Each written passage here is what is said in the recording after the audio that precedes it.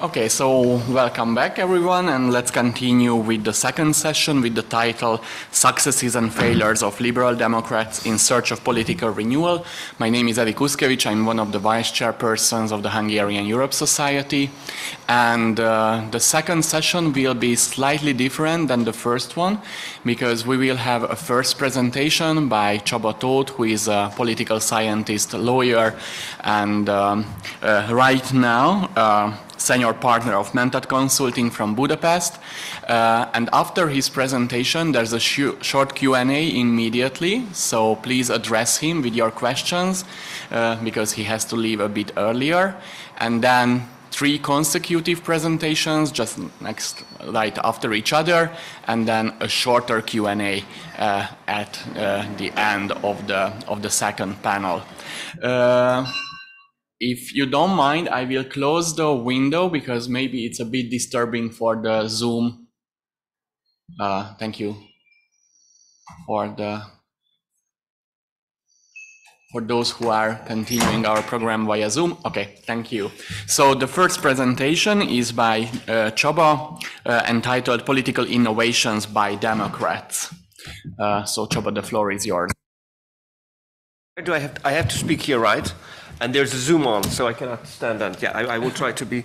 I will try to give my presentation sitting down then, which is already a difficulty for me. And thank you so much for this invitation. I am the worst of the presenters. I came for my own speech, and I have to leave afterwards. I do apologize for that. And I guess my only excuse is that István knows I have been to many of these conferences, and I do know that very often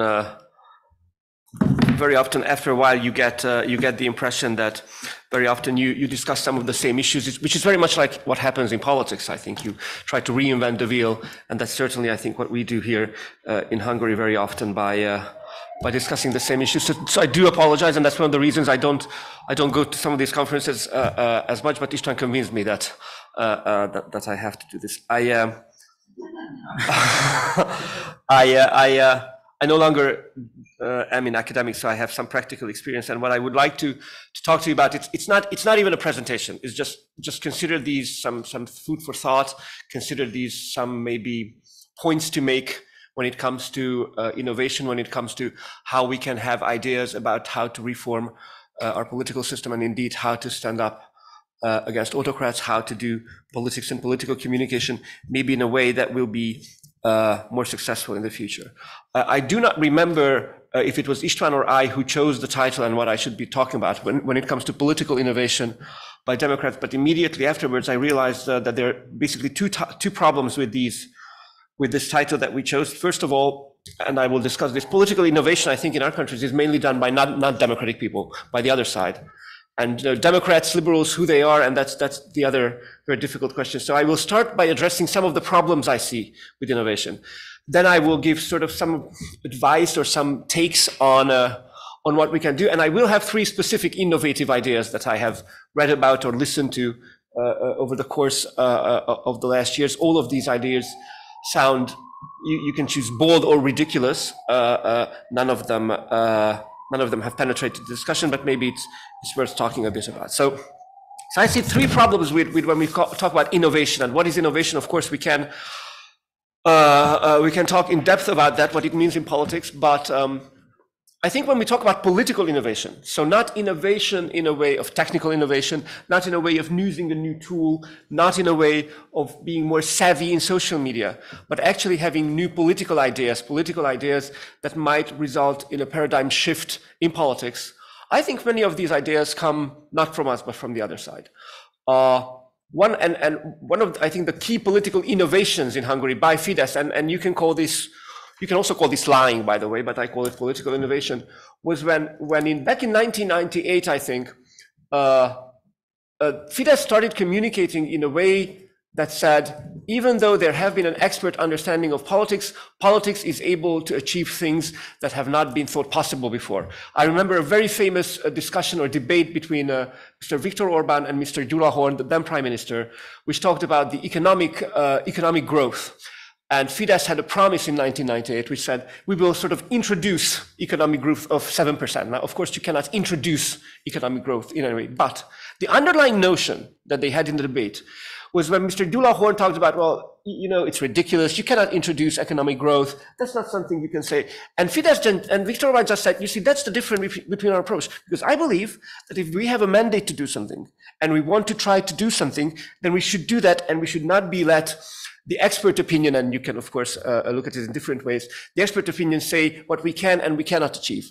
And of course, the content of that is, it's not something I really agree with. And the content of that might be ridiculous, but if you look at it over and over in the course of the governing of Fidesz, it's a theme that comes up very often. I also remember, and some in the room I'm sure also do, that before 2010, oh, when Fidesz comes into power, the forint is going to collapse because simply these things they want to do, they just cannot do. They cannot have building so many stadiums in Hungary because there's just not the money to do that. They cannot reform this because there's just not the money to do that. And then they came in and they did that. Now, in a way, that is political innovation. The notion, or you can call it voluntarism, right? Political voluntarism, but that is a way to talk about politics in a different way. I think our side, sort of the liberal side, and I will discuss liberals and Democrats in just a second, is now in a very defensive position, which I think is a very alien position instinctively for liberals, right? Liberals arose from being skeptics, from challenging authority, challenging ideas. And very often, liberals now find themselves in having to say arguments like, well, we know the European Union is not good enough, but it's still the best we have. Well, this is something that simply cannot be done. Well, the political system we live in now, with all its flaws, is still the best political system we have. All these ideas, all these notions are very defensive, and they are, I'm sure you've had some of these discussions, you always had that, yeah, I mean, it's not a good position to be in. Liberals, I think, are better when challenging some of these decisions. So that's my first problem with innovation. The second problem is innovation is often the first time not really useful.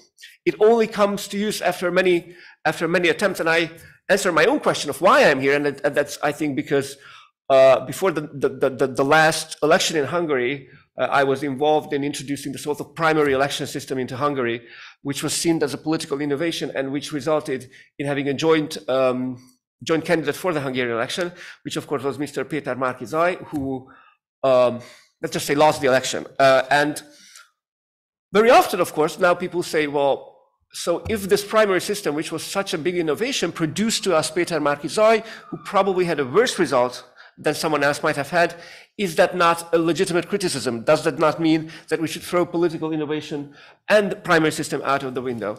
And when preparing for this, I was trying to find a good analogy for that, and I think I found one which will be comprehensible to people my age, over 40, and to the rest. If you remember, we used to have the television sets where you had to manually put on which channel you will have. So number one, you had to like manually input it. And then the new innovation, you just had to push a button and then everything just sort of got set up. But when it did that, suddenly the Hungarian television 1 was no longer on channel 1. The Hungarian television 2 was no longer on channel 2. That was a big problem. And very often you said, well, maybe this is not such a good innovation. Maybe I should go back to how we did that before, because it just confuses things in a way and doesn't result in me actually having a better experience. Now, obviously, if we had stuck to that thought and would still be manually adjusting it, it would be very difficult to deal with cable TV today. But very soon the problems arose. I mean, the primary system, and I'm not here to discuss this, which is, of course, a way of selecting the prime ministerial candidate via direct elections, is not a good system. If I might be as bold as to paraphrase Churchill, it's probably the worst system that's been found out to have a joint opposition candidate, except for all the others that have been tried. Because in the end of the day, you need a system to do that. And also, if you don't have good channels on the television, no matter how you adjust them manually or by the remote, you're not going to have a good program, right? But the program itself does not depend on the method by which you select that program. But very often, I mean, it's of course common sense. Innovation is not necessarily a good thing in the first instance. And of course, the third one, and I will share an anecdote with you there that I had with a member of Momentum Party, which was when we discussed, like 1 year after the election, Momentum, for those of you who don't know, promised great ideas. We will change politics. We will bring hope to the political system. We will change everything that's going on in Hungary. And I said, well, really, you didn't change it? I read about Kennedy and Barack Obama. They also talked about changing things in Washington and hope, and these seem not to have changed everything. And I said, well, such a cynicism. And that's why I turned away from politics, because, it's such, and I said to that person, yes, but it's good that it was Kennedy and not Nixon, right? It was good that it was not Obama. It was Obama and not Trump, right? It's good that you have, in my understanding, that you have momentum. The fact that you cannot achieve everything of your visionary ideas should not lead you to abandon innovation, to abandon politics.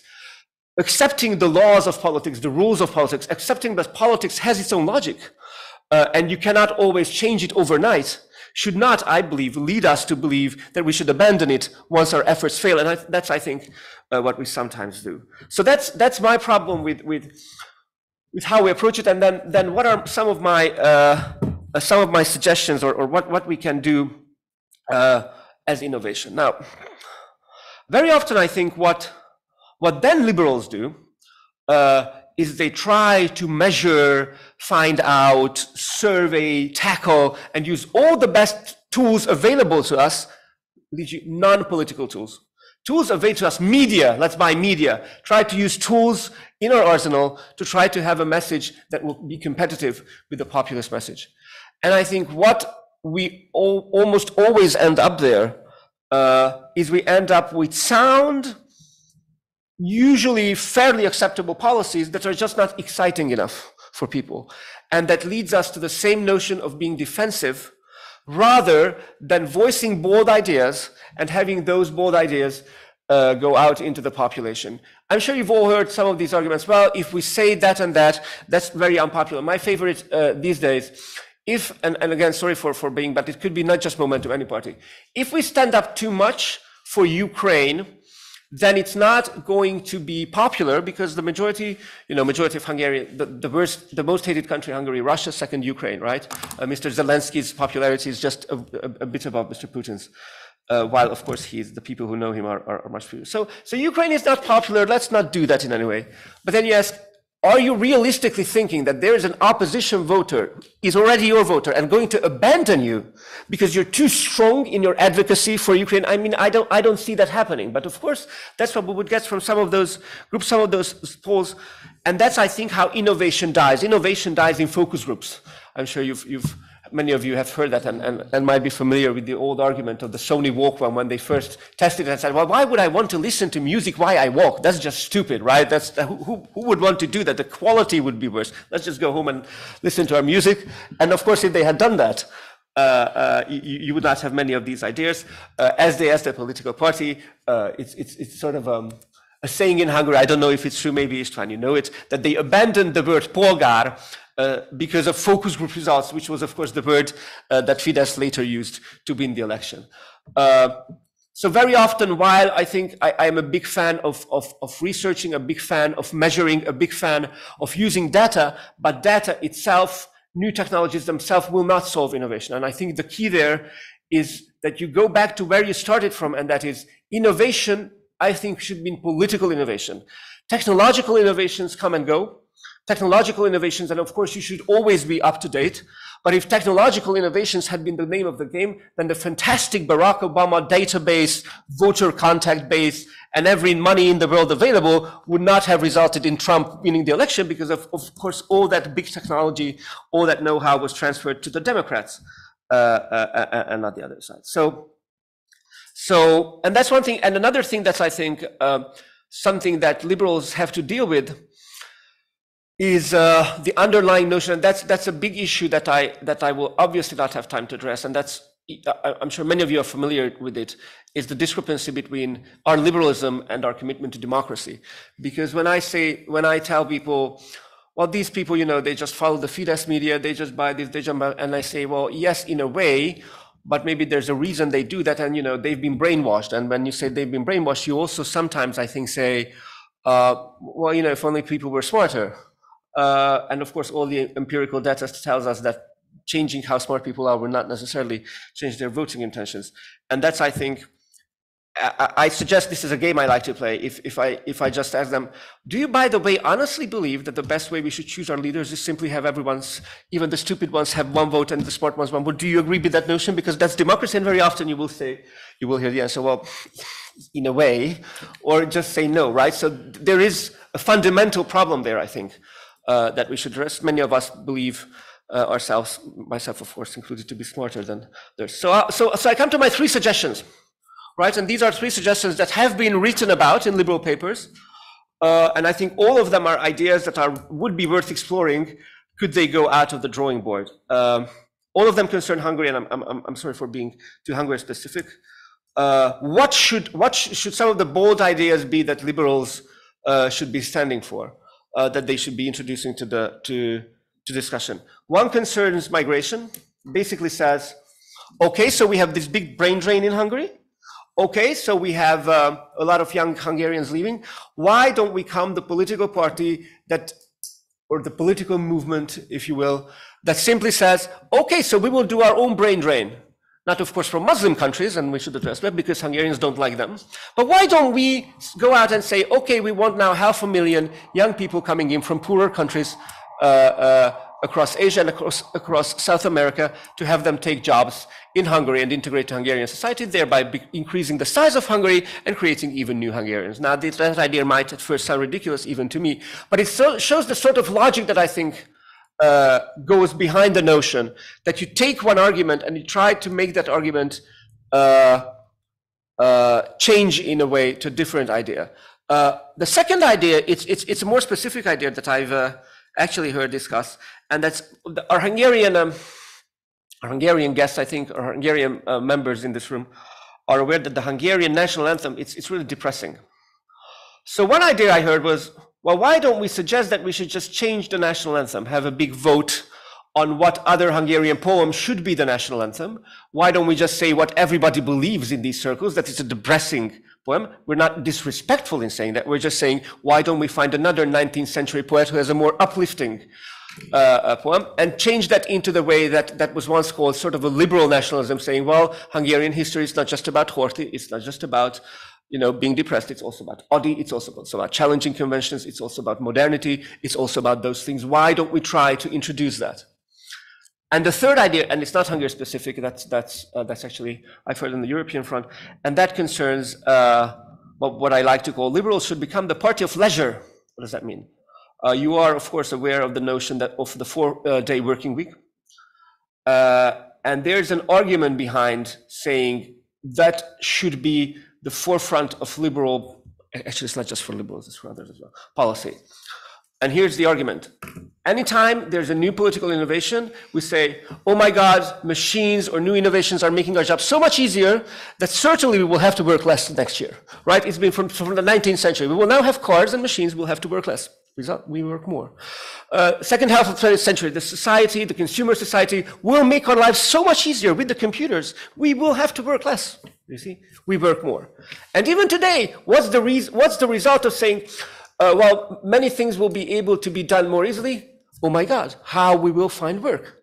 Instead, should the new argument say, well, that's really good because then we'll have more free time. Isn't that fundamentally what the human experience should be about? It's so great that we should aim at a society in which everyone can agree to work less and still reach the same level, thus becoming the party of leisure. I believe working less would be a very, very popular idea to say. And with that, I close my arguments, and please bear in mind it was drawn from practical experiences rather than my empirical research and all the things that others will, I'm sure, discuss here. Thank you so much.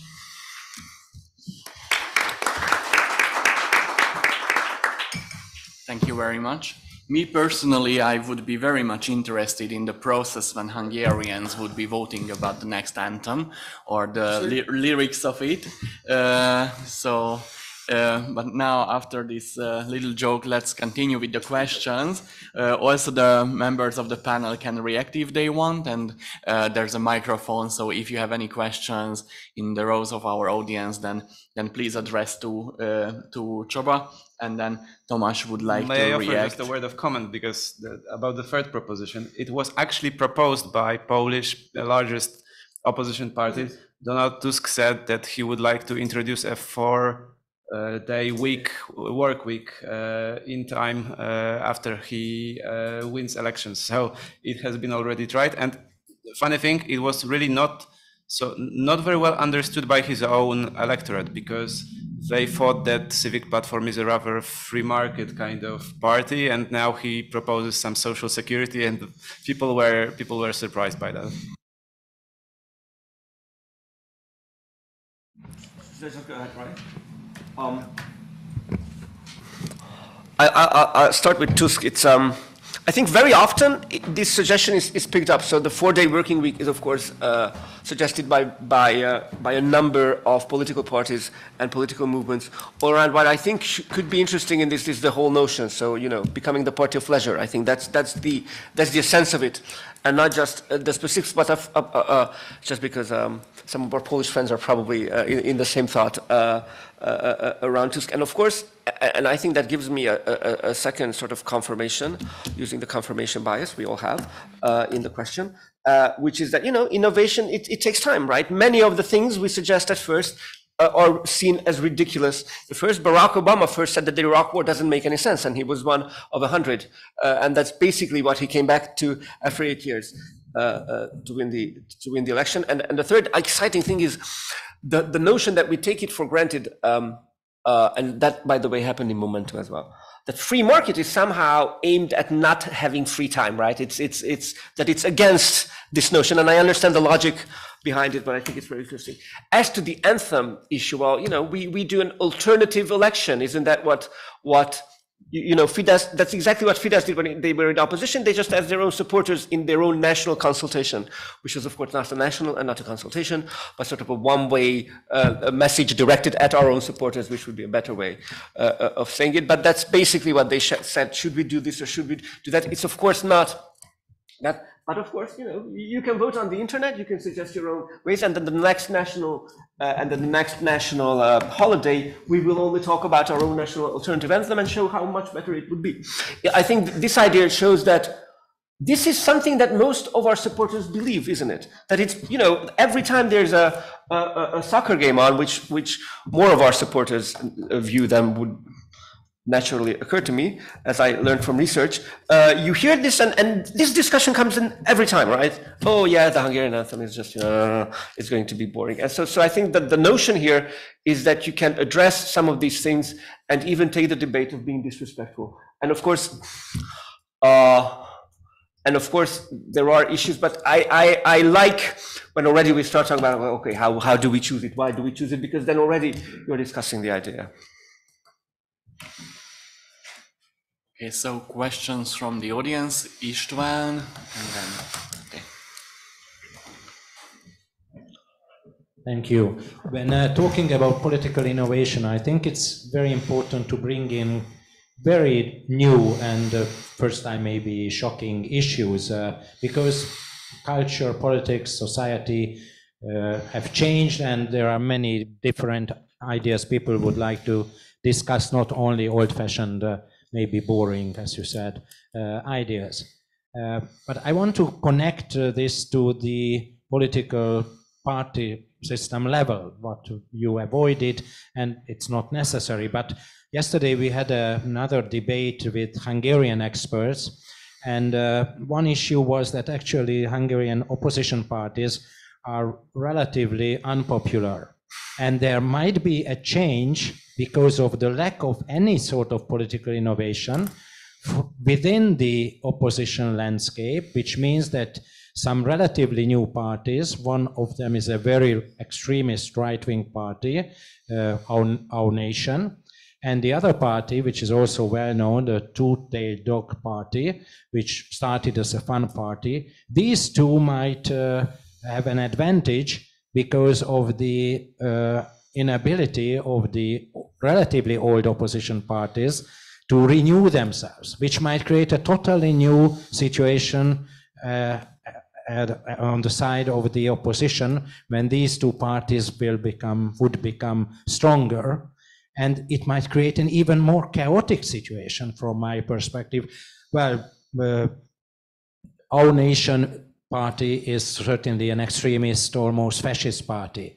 The Two Dogs party might not be taken very seriously, and we don't know about their ideas and programs. So what will happen if there is no political innovation on the opposition side? Would it mean a collapse, even worse situation in the long run or in the short run? You know, predictions are always difficult, especially when they're about the future. I don't think All Nation is an innovative party. It's a classic right-wing party, right? They're doing the same thing as Jobbik did. Jobbik, when they came first in the Hungarian scene, they basically looked at the data. Oh my God, 80% of the Hungarian population has very bad ideas about the Roma population. 50% of the population says we should physically exclude Roma from people of non-Roma, 50%. And they said, so why don't we address this issue and become so popular? I'm not saying it's the same with All Nation, but basically they're tapping into that. In Hungary, 13% of the people believe that the borders of Trianon should be changed by force. 13%, it's basically, we have this right-wing electorate in Hungary. It changes, of course, but I think they're going to that. And of course, the Two-Tailed Dog Party, it's innovative in a way that they say politics should be a joke, but I always invite you to look at debates with the Two-Tailed Dog Party. It's very difficult to keep up joking about things, even for me. You see, you're not laughing anymore after a while. So it's difficult for them. But I mean, to defend the opposition in a way, there is such a thing as following your own rational logic. Of course, we know this. Following your own rational logic as a politician is that you want to get into parliament, which is more likely to happen, that you somehow kill the idea that would make it innovative, because that might actually result in your party being less popular, or just sticking to it, and even if your party size decrease, go ahead in your own party and becoming a politician. And the same logic goes on and on and on. Of course, we know this. That's why Fidesz works on it. By game theory, there are easy models to show this, because for an opposition party to be really innovative, it would mean, first of all, having strong leadership enough that it's not immediately killed inside. Second of all, having the time, the resources, and sort of the strength already to be able to go against the first criticism, which always comes. The biggest problems very often, not just in Hungarian opposition, is that for politics to be successful, it takes a very long time. I mean, Fidesz has been talking about not letting migrants into the country for how long? For 6 years, 7 years? A very long time. And you know, even they do that. The Hungarian opposition campaign changed its posters every 2 weeks. Maybe we had better reach than Fidesz did. That's why we didn't have to keep them up for 6 years. So that would be my answer to that. And I think there was one more question, and I will. Was there? Okay. So I'm again. I will have to leave, and of course, if I had more time, I would have said all the disclaimers, right? As I said, food for thought, right? Do not take this more seriously, and do not think us working in politics stupid. I just wanted to raise some of these issues that they might be maybe informative for your discussion, or maybe give you another aspect, another edge. One of the most important things I always believe is that no one knows the correct answer, right? The correct answer, as liberals, should come out of these discussions. And I am sure that one answer might work in one circumstance and another might not work in some other circumstance. We should always bear that in mind. And if I had to be, more provocative in some of these, that's easy for me, because I will now be able to leave and have you criticize these without me. And with that, thank you so much for this invitation, and thank you all.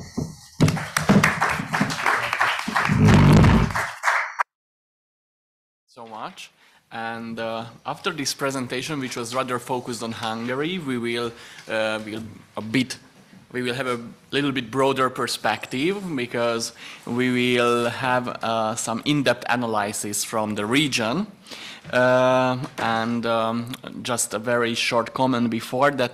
When we are in a problematic situation, when we have a problem, when we are in a trouble, then sometimes we are used to think that we are the only ones with these problems. We are the only one in this troubleful situation, and sometimes we cannot see the worst examples and the solutions. After these three presentations, we will see whether our speakers are rather optimistic or pessimistic from the region. So let's start with R.Jakič, who is a former Minister of Defense from Slovenia, former member of the Slovenian Parliament and a member of the European Parliament, currently the president of the LIBSEEN coalition organization, let's say. And he will be talking about the liberal reactions to nationalism in the Balkan region. So, Roman, the floor is yours. Thank you very much. I don't know if I will be so innovative, energetic as Mr. Tóth was here, but greetings to all of you, and thanks to my long-standing friend István Hegedűs and the Hungarian European Institute for inviting me to this conference. It is my great pleasure and honor to be with you today. As the leader of LIBSEEN, which is the Liberal Southeast European network on which also the Hungarian Europe Institute is also the member, my task today is to say something about the nationalisms in the Western Balkans and to describe liberal ways of fighting against them. My intention is not to, let's say, to outline nationalism in the region historically, because I think you are all familiar with this. My purpose is to somehow to present to you possible scenarios of developments of so-called great nationalism, which is or are already partly realized in the Western Balkans. As you know, the Western Balkan is powder keg that can explode at any moment. The war in the 90s in the former Yugoslavia remind us what's the effect of this kind of explosion. More than 140,000 people died and 3.8 million people were displaced. And the reason for this unfortunate and sad human numbers was the great nationalisms in the former Yugoslavia. And in the last few years, the tendency of great nationalisms have re-emerged again in the region, unfortunately.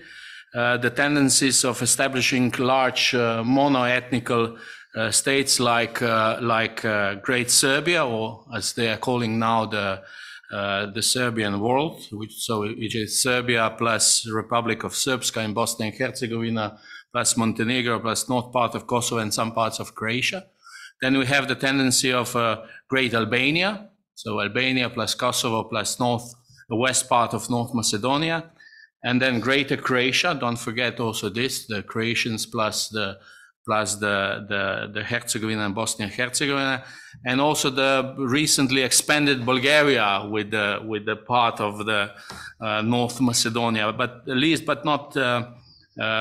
but not least, also the Great Hungary, by the way.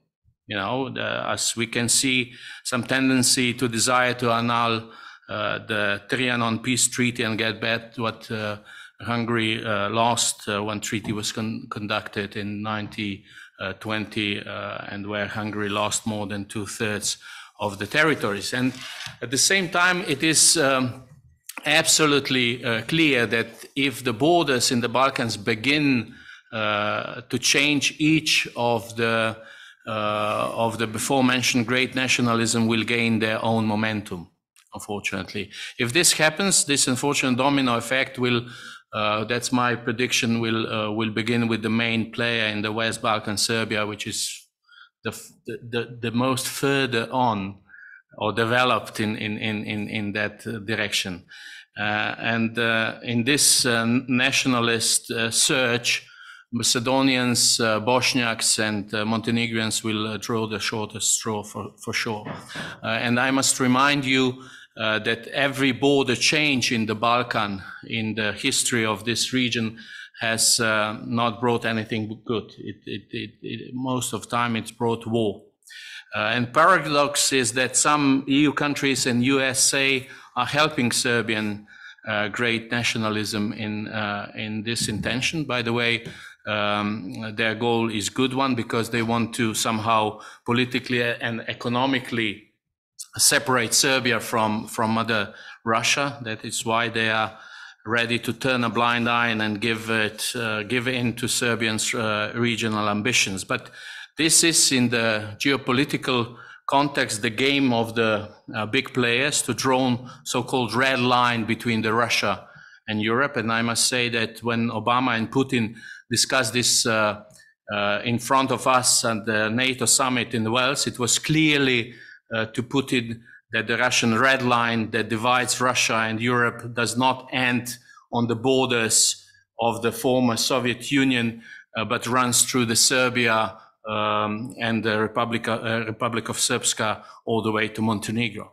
And as a former defense minister who strongly lobbied for Montenegro's membership in NATO, I saw with my own eyes how Russia offered Montenegro first $1 billion and then $2 billion to let it have a military navy base in Bar in the Montenegrin part of the Adriatic Sea. So if we prevented them from doing so in 2015 through the 2020 parliamentarian election and the last presidential election on the 2nd of April, they managed to do it this year. Probably in this tense situation of the war in Ukraine, the vast majority of the people did not notice, unfortunately, the Russian process of denazification of Montenegro. And that denazification of Montenegro has definitely become.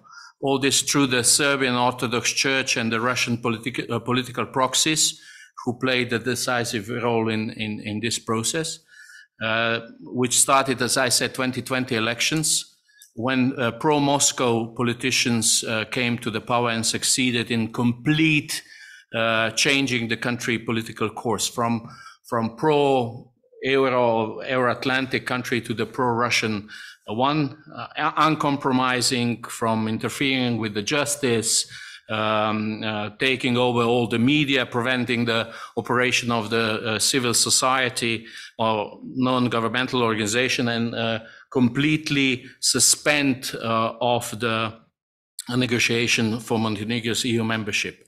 And on April the 2nd, so recently, the last institution that defended this Euro-Atlantic Montenegro fell, institution of the President of the State, which was the last stone on the way of the Russian influence. So Russia, misusing the national narrative, because it was all this was done through the national narrative, will do everything to preserve this its influence in the Western Balkans. They are ready to do anything for this purpose.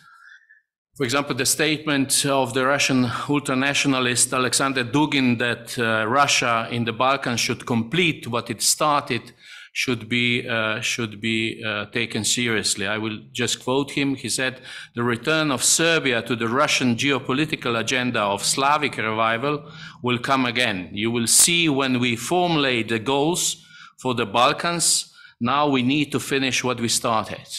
So that the Balkan is one of the most important sphere of Russia's geopolitical interest does not need to be emphasized.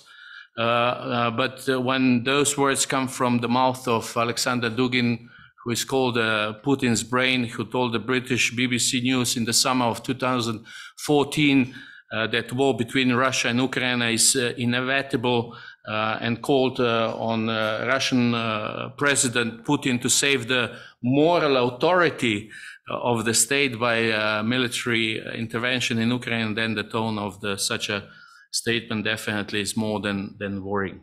So the question is what we liberals are supposed to do when populist illiberal politicians have already grasped at political power.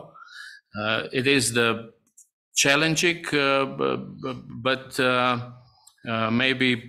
maybe some solutions are on the table, or we can follow it. It is essential to educate the public on the potential dangers of the nationalism, populism. We need to defend institutions such as the judiciary, the media, and the civil society, which play a critical role in maintaining democratic values. if you look, all the authoritarians and the nationalists in Europe, from, if you want, Orban, Vucic, Janez Janša in my country, Kaczynski, Salvini, sorry, Le Pen, etc., you will see that they immediately started destroying exactly these three areas. In Poland, the primary judiciary. In Hungary, the civil sphere labeled as Soros puppets. In Slovenia, direct attack on the media by replacing all the directors and the editor-in-chief of the public media, etc. And as if they are all using the rule book written by Bannon. So I think they're all learning this in the small Piacenza in Italy, where Bannon is organizing the education for those guys. Then it's the building coalition with other political parties, civil society and organization. Also, the international support is very important. The national partners such as EU, the US, and other democratic countries can provide diplomatic support of the system, and engaging in the peaceful protest. Peaceful, non-violent protests can help to raise awareness of issues and pressure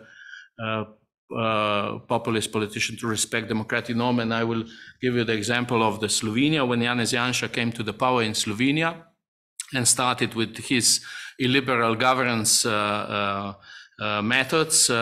Civil society organized itself, and for 2.5 years, and maybe that's the innovation we are talking, until the fall of the far-right regime, gathered every single Friday for a protest.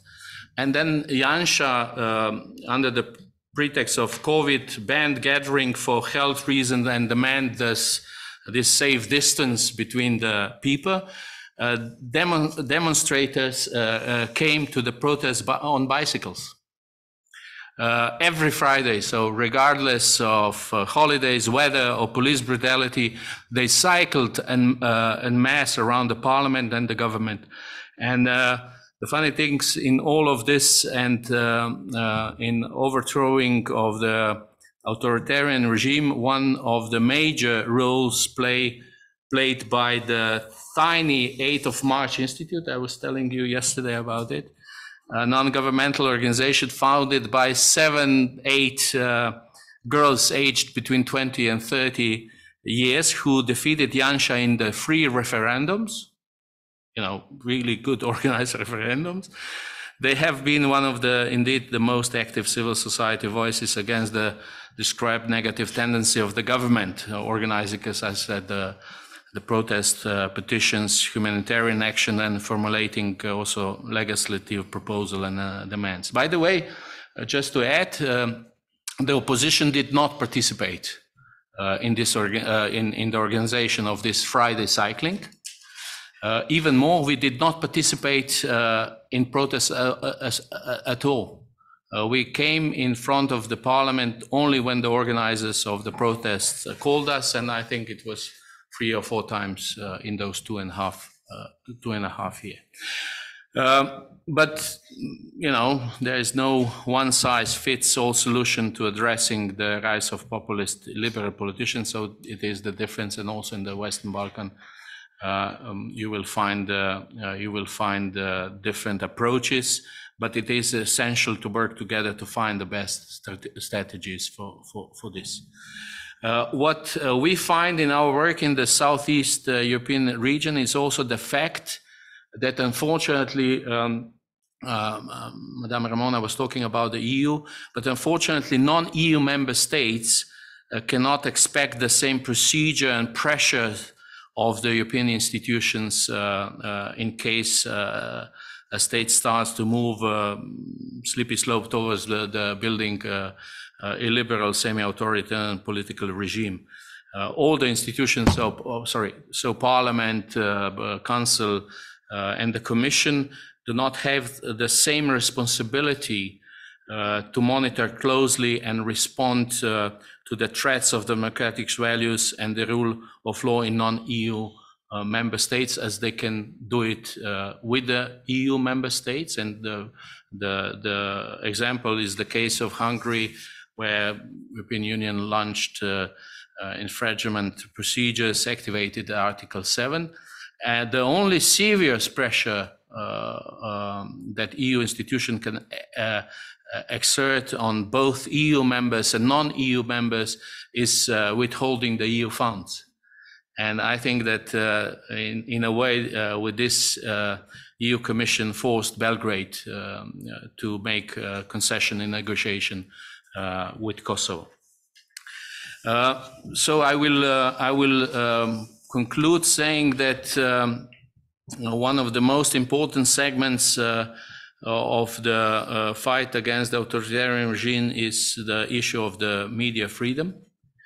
In the invitation for today's event is an important question which says how to react to the overwhelming state propaganda of the ruling party that regularly creates new external and internal enemies of the people, rising fear in the society.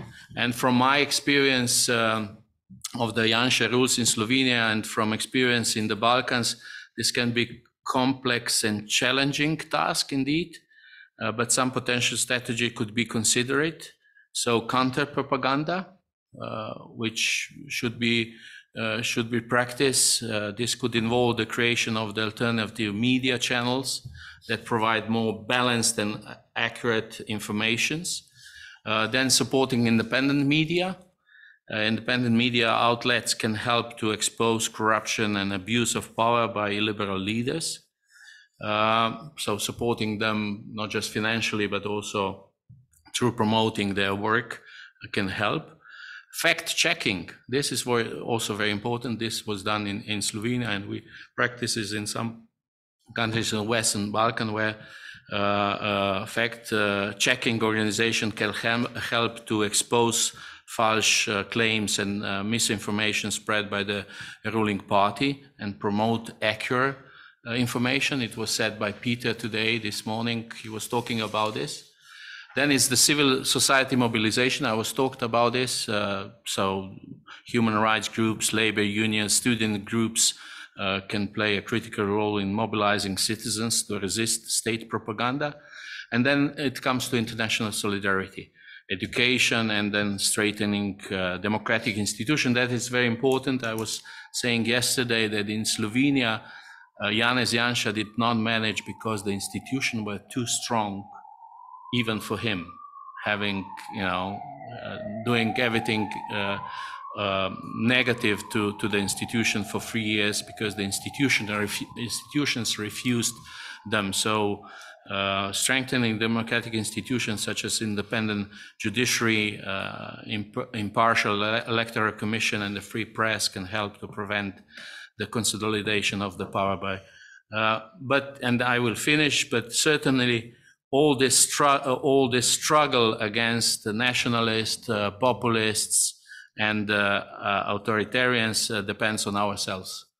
And I will finish with the quoting the Barack Obama, who say, change will not come if we wait for some other persons or some other time. We are the ones we have been waiting for. We are the change that we seek. So I will stop with this. Thank you very much.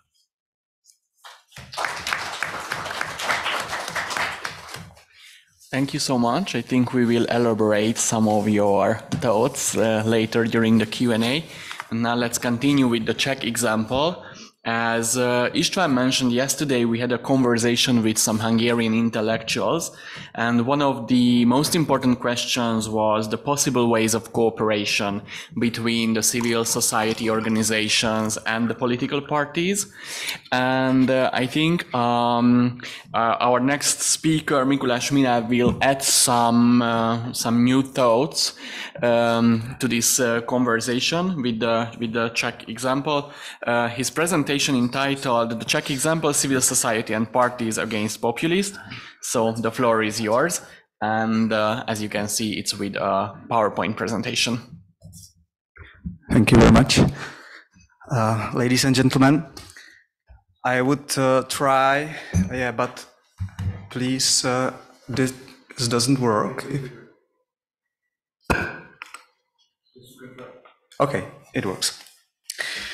I'll try to be different. I will tell you a story.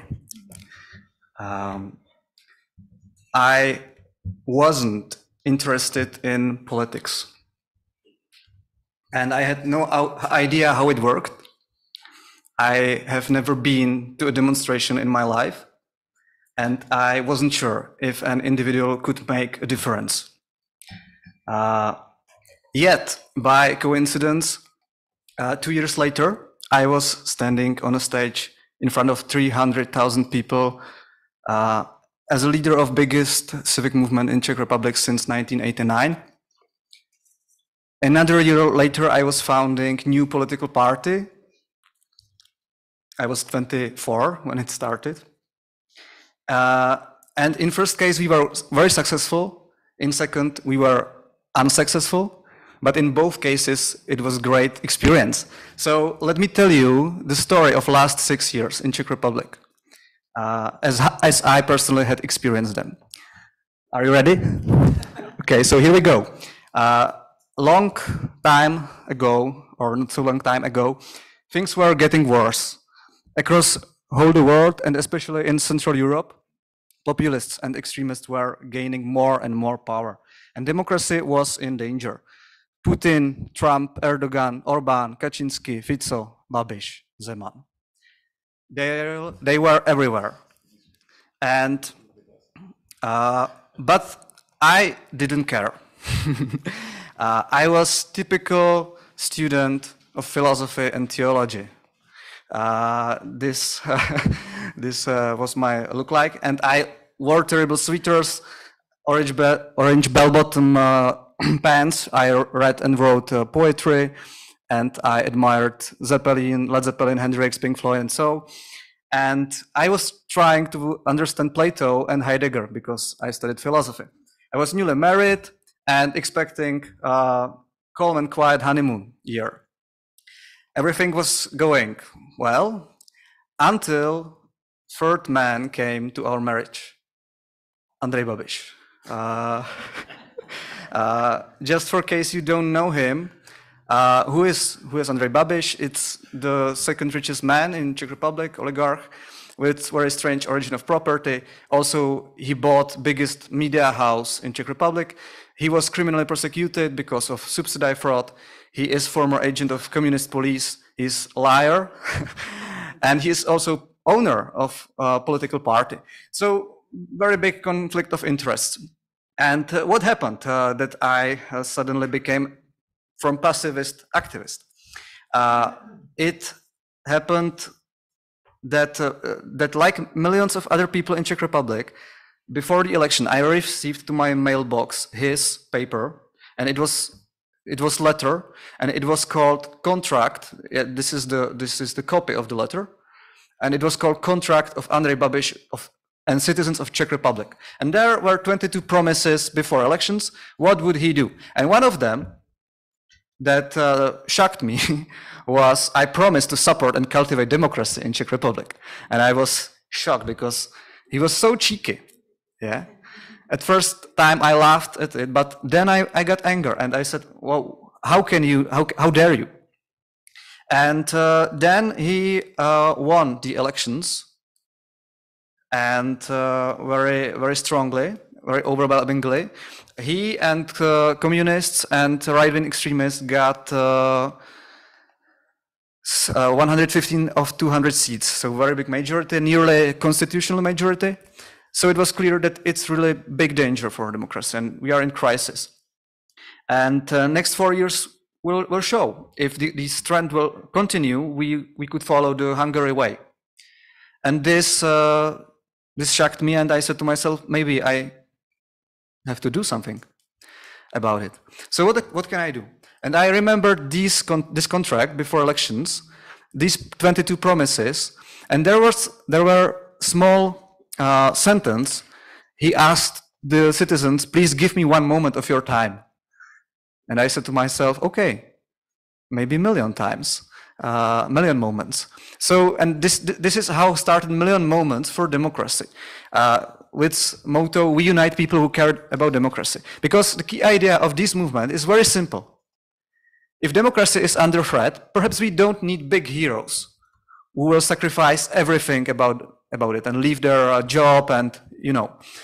Rather, we need a million people who will do a little something for it on a regular basis, will find a moment and do something small. Because these people are already there. The society is full of these people who know there is a problem. They are afraid of populists and they are just complaining to their friends. All you need to do is just unite these people in one concentrated effort that will make a difference.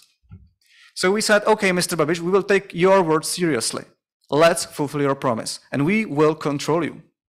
I don't know if you know chart 77, but it's the same principle. We will control you and we will just want that you fulfill your words. And we made public petition. We met personally to him and made a selfie, gave him the petition. And this is how it, they solved your life somehow. And this is how it started. And what followed? He had a very strong ally, Mr. Miloš Zeman, our president, who was re-elected in 2018. And suddenly it was clear that these promises were just a piece of paper. It was just marketing. So we went to more push, and we said, no, we will not pretend that this is normal to have such a prime minister, and we want him to resign, and we will collect 1 million signatures in 100 days for this purpose. And we were surprised that it worked, because in first 20 days, 200,000 people signed this. In the next years, totally 440,000, which is 4% of Czech nation. So in one night, we became most influential civic movement in Czech Republic, and it didn't last 100 days. In fact, it was 1,300 days until he resigned. But this is how it started. There was first demonstration. It was total punk. I didn't know how to do it, so I was standing on very small table, 1 to 1 meter, in between 10,000 or 20,000 people, and I had no speech. Because we didn't thought that it will be necessary. We just thought, oh, okay, we will gather the people and sign the petition. So I had to improvise for 30 minutes. So the beginnings were tough, but it gets bigger and bigger. We were organizing just using the Facebook and Google Sheets. We were few students, and it worked. Maybe this is very interesting aspect of this success, the technology of organizing, but I have no time to speak here about it more. But it was not just Prague. We managed to have local coordinators in more than 100 places. And after each protest, they just made photo and send it to us. So it was, I was shocked, and it was clear that, wow, this is really movement. This is movement for democracy. And it was big success, but Babiš's government got confidence. We said that it's a government of one man, as is shown in this photo. And we were asking what to do next. If should we continue with this activity because it wasn't planned, or we should become a political party, which I was afraid of, or we should professionalize as a civic movement. And we tried the third way. We did many events. It was quite powerful. All the world media were full of these photos. And the tipping point was 2019, where the police, one day, the police said Andrej Babiš should go to the court. Next day, one day later, he replaced Minister of Justice. And new minister was his friend, and friend of his and friend of President Zeman. And it was, it was Maria Benešová, and it was just tipping point. We said, are you kidding? This is the biggest attack on justice and democracy since 1999. And we know that its aim was to replace the Supreme and Chief Prosecutors and to make such a called judiciary reform. And we said just no. I stopped my studies and devoted myself to defending democracy full time. And we said we will protest week to week, which was a risk because not often it is successful, but this time it was. This is first week, second week, third week, fourth week, bigger square. It's the one of the biggest squares in Czech Republic, Wenceslas Square. It was half fulfilled. Celebrities and actors and famous people came and joined the movement. 2 weeks later, it was overcrowded, and nearly 20 or 30,000 people haven't found a place. So we said, okay, there is only one bigger place in Czech Republic where could we gather. And there were more than 300 local protests in regions. Each week we were, 1 week we were in Prague, and second week we were in regions. And here you can see the photos. And in the end, we met on the Letná plain, which is the biggest public place. And it was quite epic. And I think it was really a hopeful moment for all these people because suddenly they saw that they are not alone. That the country is full of people who seems it in the same way, and that we are really strong power, and we could make a change. And it was very hopeful moment.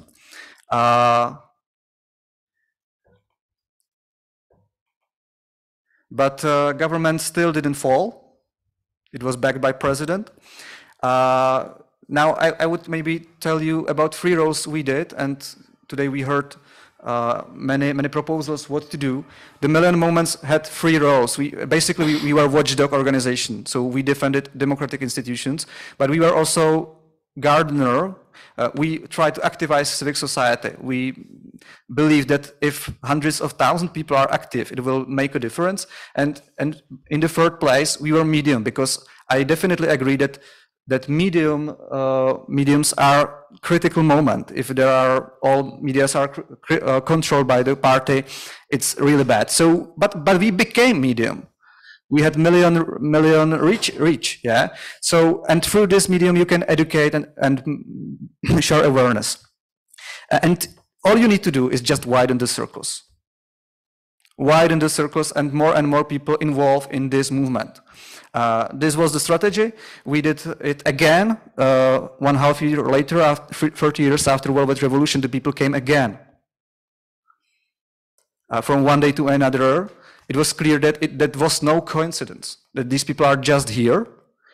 And this time we focused not only to criticize Babiš, but we were asking for positive alternative. And we made a call to opposition where we said to them, to opposition parties, hey, open up to new people and new voters, articulate a vision for our country, and cooperate in a clever way, because there were many 500 democratic parties, and we were just articulating the demand for the political parties. We negotiated with them personally, and it seemed that it will work, but there was big complication. In 2020, there came the coronavirus, and with it, ban on public gatherings, as we heard it before. But the preferences of the political parties were still the same. Yeah, that was the biggest problem. That Babiš had still his 30%, and so I asked, where's the plan? Where's the plan how to beat them? And I met with all the opposition leaders, and I asked them this question, and I found very horrible way. There was no plan. They actually didn't have plan how to reach new voters. Yeah, there were just some very naive thinking that maybe it could be better. So, and it really shocked me, because I realized that the only way to really change are elections, so political parties, and if these parties are not aware of the problem or they have no plan, what we will have to do? it was clear that we somehow need to reach 300,000 new voters. Some voters who don't like this current opposition, or there is no other way to succeed. So I said to myself, okay, maybe I should try it, because if nobody should try it, it will be catastrophe. I was really afraid of this movement because I was very young, and but I didn't know anybody else who would do it. So I would try to find very interesting personalities and get them to the politics. But we had this problem. There was very big risk that if we will have only 4%, and if we didn't get to parliament, we will do more harm than good. We will weaken the opposition parties, not strengthen. So we made this proposal that we are collecting 500,000 signatures of people who want this new political force. We will try if there is demand for this force, and if only then we will candidate, and if not, we will not candidate, either properly or not at all. It was our motto. We started this movement, and it was very big backfire then. All the opposition parties just started to attacking us, and all the press and media houses, because they were connected with the parties. And our biggest weapon, which should have to be a contact campaign, was not possible due to lockdowns. So we were trying hard, but we failed. We collected only 40,000 signatures, and yeah, we realized that there is no demand for our supply because of many reasons. Timing was horrible, our mistakes, my mistakes, too little time, not enough sources, attacks of our opponents, etc. But in the end, it showed that it would be very risky for democracy to continue with this party. So, because we could damage other democratic parties. So we said, okay, we will keep our own promise. We withdrew from election. We supported opposition parties. The party ended in the March. It was really tough for me. It hurted a lot, but there were positive signs. First, the Milan Moments for Democracy movement continued after me and were doing a really great job, which I was really glad that it was success. Second, the politicians were pushed by the people to make two coalitions. First was right conservative one, Spolu, of 3 parties, and second was central liberal Starostové a Piráti. And there were next parliament election in October. 1 week before them, it seemed that it's nearly impossible to beat Babiš. The polls showed that he very probably would be ruling again with some allies, and only miracle could change it. And this miracle happened. This miracle really do happened because you see the results. ANO, party of Mr. Babiš, was closely second. What was more important, 3 of his allies was just closely under the line, under the 5% line. So he lost his allies. But what was the biggest, the most important, was that there were more than 300,000 new voters for democratic parties. Nobody was thinking about this possibility, but somehow 320,000 voters came, and this was the game changer. This is like if you would like to imagine 300,000, it's something like that, and this changed whole the situation. Also, so we had new government, which is definitely not perfect, doing many mistakes, but it's definitely much better than these populists because they are not destroying democracy. They are also supporting Ukraine. What is maybe more important is that we have also a new president. He is quite good. I think maybe he is very good case study of political personality who can beat populists with telling truth, unpopular truth in calm way. He has some very good inner strength, and also he is very sexy looking. Maybe it's the most important. And I will end with few lessons learned from this story I told you. So here, maybe I will be more precise in the paper, following paper, but here are 17 short lessons. First is that idea of million moments really works. There are many people who care, just unite them. Make it easy to join and satisfying for people. Use the win-win synergy and give them both great ideals, but also small and very concrete steps to do what they can do. Tell people that every moment matters, and you must highlight that they are doing this moment for democracy not because of results, but because of themselves. It's a matter of identity. They would be better people, because then they have very strong inner motivation, which will be long-term. Make everything possible so that everybody knows problematic facta about populists. It's very necessary, because if people don't know the problems, they just think they are okay. Truth without reach is mute. So you definitely must follow the facta and follow the truth, but also you must use power of social nets, of influencers. You must get attention.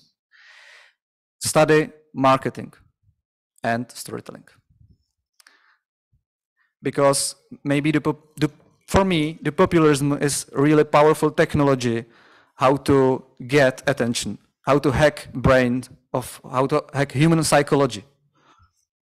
And populists are master of this. So you must know these weapons. Make truth and love cool again. Use positive emotions, great photos and symbols. You must be able to explain rule of law for Instagram. Yeah. The biggest power, I think, is to be able to formulate strong demand. If you formulate strong demand for opposition parties or for people, then supply will come. If there is existential danger for democracy, egoism must go away. Either in civil society, but also among political parties. They just must make coalitions. But if there is strong demand, they are pushed to do so, because if they don't do, voters will find someone else. Definitely build strong institutions and prepare them for bad times. We were very, very lucky that we have very good constitution. We have the Senate, and I said to you that we were very lucky that Babiš have not constitution majority, but either if he did, he will now have power to rewrite the rules, to change electoral laws and change constitution, because we have the second chamber. So it's very necessary to have good institutions. Very probably populists will try get all powerful control of judiciary and media. So be hypersensitive in cases of attacks to them. Then personality of presidential candidate really matters. And also great marketing and communication also really matters. These two components must be there. One of the main reasons why our populists so strong is the weakness of Democrats. It was told it here before, but yeah, it's really definitely very strong truth. I think that you cannot beat populists by bigger populism, because they will also promise more than you. They doesn't need to follow facta, but Czech President Petr Pavel showed that by truth, by competency is very important, by some inner strength, by many sacrifices and great communication, you can. And last but not least of lessons is never underestimate naive students in terrible suitors. Thank you.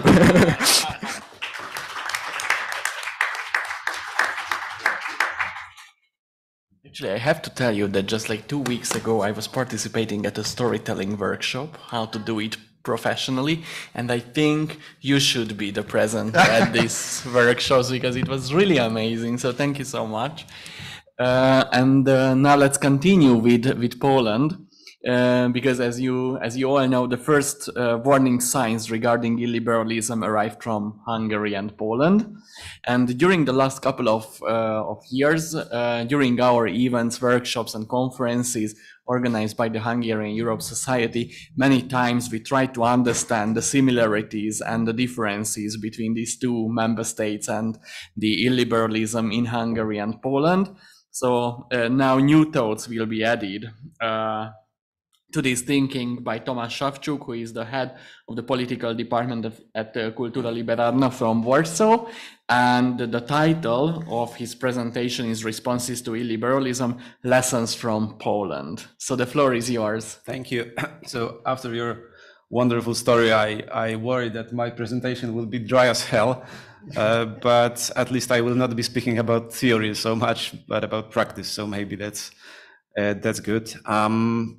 Okay, so I have 3 points. The first point would be about law and justice. The abbreviation of law and justice is PiS in Polish. So whenever I talk about PiS, that's the name of the party, Law and Justice. So first point will be PiS and illiberalism. Second point will be the situation and strategies of the opposition. And then third point, some closing remarks. So just to establish the baseline, I will shortly describe what PiS has done since they came to power in 2015. Especially important matters happened within the judiciary and the rule of law. So Constitutional Tribunal, since 2015, PiS has appointed a majority of judges at the beginning of their term. Some of them have been appointed illegally. And currently the tribunal almost does not issue rulings. In fact, if it does, they are in accordance with the wishes of the government, but it is currently completely paralyzed because the new judges wouldn't agree who should be the legal president of the institution, and some of them refuse to participate in proceedings until the issue is resolved. So the tribunal has now for some time been unable even to meet a quorum. When the Supreme Court in 2017, there was an attempt at total overhaul of the court. PiS wanted to retire all the former judges. Then President Duda, who was also a PiS candidate for the president, vetoed the bill, but changes were implemented, not so radical changes, but changes were implemented anyway. And currently around half of the judges, a little more than half of the judges, are newly appointed. The court is divided, but the president of the court is pro-government. Then there's National Council of the Judiciary, which appoints and promotes judges, and there's been a total overhaul there. All new members chosen by the politicians based on an unconstitutional bill. And then there's the disciplinary system for the judiciary, and this is dependent on the Minister of Justice, who is the leader of the coalition party Solidarna Polska. His name is Zbigniew Ziobro.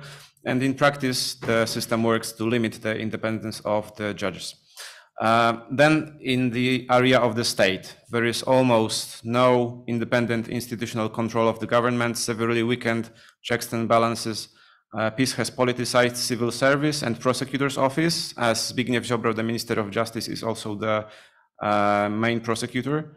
There are procedural breaches during parliamentary proceedings on a regular basis. State institutions are openly used, state funds are openly used for party purposes. There are millions of euros of public funds transferred to people and institutions affiliated with the ruling party. And actually new information of that is revealed almost every week. In a recent scandal, NGOs related to the party, to the ruling party, received money to buy expensive real estate or mansions in Warsaw. Also, the state media broadcast the ruling party's propaganda. In the most recent scandal, a journalist from a public radio service has disclosed information which allowed to de-anonymize a teenager son of an opposition MP, and the child was a victim of sexual abuse and subsequently committed suicide a few weeks after he's been outed by the public media. So this was a large scandal just within the last month. Among some other matters, because of the violations of the rule of law, the EU has suspended, as you well know, the money for a post-COVID recovery fund for Poland, as was also the case for Hungary, I believe. Other European funds could also be suspended. And at this point, elections in Poland should be viewed as free but not fair. There's been, of course, rising nationalism and anti-pluralism as people opposed to the government are depicted as either acting for secret private reasons or as agents of foreign powers. So some general remarks about the system of government. It is important to note that PiS has never had the constitutional majority, so they were not able to change the constitution. Nonetheless, their mode of government could be mostly described in terms of two tendencies. First, the concentration of power, and second, the radicalization of political conflict. Generally, it works like Jarosław Kaczyński, the leader of the ruling Law and Justice Party, stokes some kind of fear in society, depending on the occasion of refugees or LGBT people. Most recently, PiS claimed that the EU will force Poles to eat insects instead of traditional meat. And then he draws some grand political division in which he depicts the opposition as untrustworthy, the sources of insecurity, so that he can then present himself as a bedrock of security in times of conflict. So maybe a short note about Kaczynski's political philosophy as such. He once said in an interview for a German newspaper that among all the philosophers, the ones who inspired him most were Niccolò Machiavelli and Carl Schmitt. At another time, in the 90s actually, explaining his political philosophy, he would point to, and this is a quote, empiricism and by extension pragmatism, that is the rejection of excessive a priori thesis. So although PiS has a reputation for being a traditionalist and conservative party, I think it seems important to note that they are in fact modern through and through, and in some aspects postmodern, if you will. And Kaczynski has been successful precisely because he built the most ideologically flexible party in the contemporary Polish history. So now we have elections coming in the autumn 2023. So what's the main message that PiS wants to sell so far? They try to present the main theme of the campaign to be protection of the people versus neoliberalism. And so Prime Minister Morawiecki would usually say that before 2015, during the financial crisis and also during the economic transition in the 90s, people were left alone to themselves and left in poverty. And contrary to this, after 2015, people are protected when there is a crisis. This refers to social policies of the government, especially the 500 plus family benefit of 500 zlotys for every child, but also 13th and 14th additional pensions for the elderly introduced by the current government. And the government frequently announces subsequent so-called shields, as in they announced financial COVID shields during the pandemic to protect jobs, and now there are anti-inflation shields. They are designed to ease the burden of the current economic turmoil, for example, by lowering prices of electricity and gas. And then, on the other hand, PiS wants to depict the opposition as heartless, antisocial, and elitist so that they could defend the people from the elites. So now, about the opposition, second point. So there have been a few most popular types of questions for the opposition after 2015, and here, as much as describing them, I generally refer the main topics of the Polish political debate after 2015. So first question, possibly the most popular one after 2015. Should there be one united opposition or many opposition parties? So this is a similar question as in many countries of a region. And in fact, this was the only significant question asked in the years 2015 to 2022. It was whether the opposition should unite. And the largest opposition party, Civic Platform, which is now led by Donald Tusk, which at the time had different leaders, and was in government before 2015, wanted to unite, but the other opposition parties didn't want to do this, with maybe the exception of the elections to the European Parliament in 2019, when most of the opposition parties went together to the elections. And to this, I would say that the opposition has mostly wasted the years 2015 to 2022 in a political sense. In principle, I mean, there's nothing wrong with the idea that the opposition should unite in a serious political situation, such as a danger for democracy and the rule of law. But there was a practical problem in that the opposition did almost nothing else politically. So such an attitude was guided by what I call the strategy of a moral opposition, in contrast to a political opposition. And such a way of thinking was in Poland surely inspired by the years of communism before 1989, when the only thing that a democratic opposition could actually do was to resort to the kind of politics of a moral protest. So, but in contemporary circumstances, this strategy was politically catastrophic because most voters did not believe that peace constitutes a grave danger to their well-being. And in effect, the opposition did not work on systematic strategy and agenda designed for political effectiveness. It was not able to produce a proper analysis of why it actually lost elections. It could not understand that it needed to rebuild credibility, which it had lost before 2015. And it could not see that simply defending the rule of law and the old political system would not lead to winning elections. And this strategy was changed in 2022. Donald Tusk, the former Civic Platform Prime Minister, has returned to Polish politics in 2021. And at first, he also would say that, and this is almost a quote, I mean, there are quotes of him saying that the opposition should not even need to have policy positions other than being anti-law and justice. In 2022, he changed his view. And after that, Civic Platform began to produce a more comprehensive policy agenda, which now would focus on the economic needs of the voters. So the rule of law was no longer the only topic that the opposition would speak of. And in 2023, it seems that the opposition will not be united for the upcoming elections. Civic Platform would still want the whole opposition to unite, but other parties do not want to do that because they are afraid that Civic Platform would dominate them and that they will have no more existence after this unification. So question 2 for the opposition was, if unifying the opposition should not be the only goal, then what should be the agenda, the political agenda of the opposition? So in 2018, I wrote a book on this particular topic. It was called New Liberalism. And in that book, I argued that Polish liberal democratic politics should advance by addressing its 3 greatest weaknesses before 2015.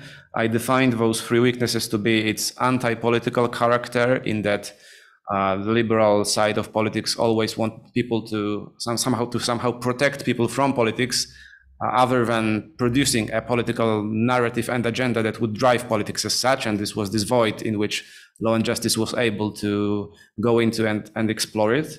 Then second, it should abandon its ideological conservatism, and the opposition has done that to a large extent. For the main example is the change on abortion, which happened last year. So far, the opposition had a rather conservative stance on abortion, that it should be permitted only in a few selective cases. But after large social protests, when peace has, or rather the Constitutional Tribunal has almost banned abortion in Poland, also the Civic Platform changed their position on, and now they are pro-choice, so to speak. And this is a very popular position among the voters, because the liberal parties in Poland were often much more conservative than the liberal voters, and this was a problem. And the third weakness was free market dogmatism, and this was also one of the reasons why peace could win elections, was that but the liberal parties had a hard time offering an attractive social policy that would actually make people think that the government cares for them, and this was also something that Kaczyński could exploit. So in general, peace portrayed itself as the party that represents the will of the people, and this is of course a cliche, but maybe needs repeating. And he exploited shortfalls in democracy to do this, and peace also portrayed the opposition as the party of the past, of social injustice, and of the elites that benefit from people's misery. So if the opposition were to build a new stable instance of liberal democracy in Poland, they could not just work to restore the past, because it's not very fondly thought of by a large section of the population, but they would need to take a leap forward in order to produce a new political situation. And I will return to this point at the end of my presentation. And then there's question 3 for the opposition. The last question that I will speak about is, what are Law and Justice's possible weak spots? So here I list some theories and ideas which were popular in Polish debates within the last few years. So first risk for peace was seen to be that with time people would get bored and frustrated with peace as time passes on. and they will demand a political change out of their own need, and then the opposition could return to power. So this was really, I mean, I'm not mocking anyone. This was really a popular idea in Poland for a long time. So then, of course, this hasn't been the case so far. The main reason is that PiS is politically very active and strategically minded. It has built a stable coalition of voters, which is primarily based on people living in rural areas and older sections of the population, and they constitute together a large number of votes. So PiS definitely is still able to win elections in 2023. Second risk for PiS was seen that in time, people will wake up. And this was a phrase often used, that people will wake up because they will see that PiS abused the constitution and there were many political scandals and corruption and so on. And many times political commentators proposed that there will be some decisive political scandal that would overturn the government in the end, a kind of political explosion, which would make the voters wake up. But this idea also did not play out, and I would propose the following rule of thumb. No amount of political scandals could overthrow the current government. And the reason is the existing structure of the political situation, which is more fundamental to any particular political scandal, which is, as long as PiS is viewed as the party of the people, voters will not change their political affiliation. And since the reason for the distribution of votes is mainly structural at this point, it is only the change in the structure of the political situation which could produce a new game. So then third risk for PiS was internal tensions and divisions. And this is actually something that political science literature tells us, that hybrid regimes usually fall due to internal conflicts within the power elite.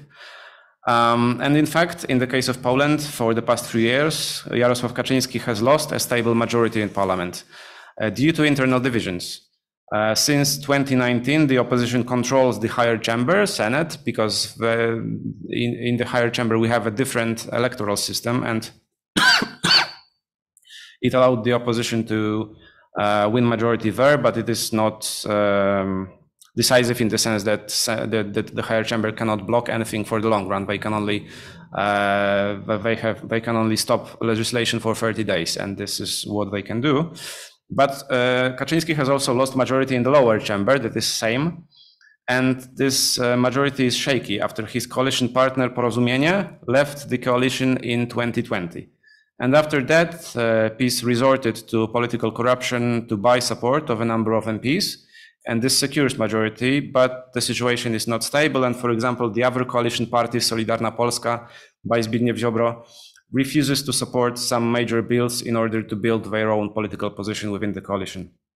So because of these internal divisions, PiS has been able to pass almost no major policies through parliament for the past few years. And these divisions are also significant in the context of President Andrzej Duda, who was a PiS candidate, as I've mentioned, for president in 2015 and 2020, but who has bad relations with Kaczyński, and at least since 2017, and they have not talked face to face for a number of years now. And there are rumors also that Duda got promised an international position by the Americans if he upholds the remains of the rule of law in Poland. And there's fourth risk for PiS, and this is their own unforced mistakes. And in fact, the only serious and enduring decline of support for PiS in the polls was self-inflicted. It happened after the Constitutional Tribunal announced the decision that I've mentioned, which almost bans abortion in Poland, upon a motion by right-wing MPs, including PiS ones. And this decision provoked huge social protests known as the Black Protest. Another example, in 2020, Jarosław Kaczyński angered farmers as he wanted to introduce a bill strengthening the protection of animal rights. And he then backed down and the bill did not pass. And in fact, popular resistance is the only case in which PiS backs down, but resistance as such does not always work, because in some instances PiS thinks that conflict will be beneficial to them. So such conflict needs always to be well framed in order for PiS to back down. So then some closing remarks before the elections this year. I have just two short remarks here. First is that the political polarization in Poland is real and strong, in that statistically speaking, there does not exist a group of voters who may change political affiliation.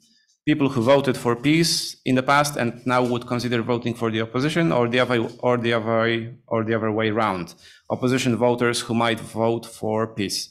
And in such circumstances, the political play in both camps is to mobilize one's voters and demobilize the opponent's voters so that they would not go to elections. In any case, in the current situation, there is no chance that any side will win a constitutional majority. And second, some of the objective circumstances may favor the current government.